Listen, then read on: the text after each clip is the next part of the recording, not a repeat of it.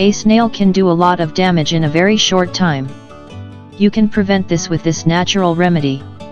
While analyzing the book on snail farming, I came across products that are forbidden in the snail's diet, i.e. those that should not be fed to them because they can harm them. The snail will gladly eat them, but then it will die. So if you want to get rid of snails, use, for example, corn flour. You can pour it in the garden, and preferably in an overturned jar so that it does not get wet by rain.